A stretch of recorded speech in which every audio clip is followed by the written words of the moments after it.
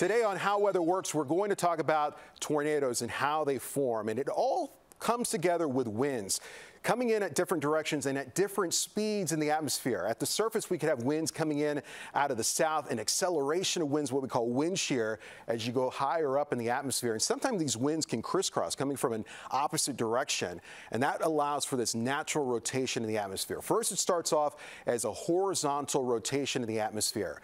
But within thunderstorms, there's rising air and falling air, what we call updrafts and downdrafts. And this rotating horizontal column of air gets picked up by these updrafts and thunderstorms and tilts it vertically, allowing for thunderstorms to spin, allowing for them to rotate.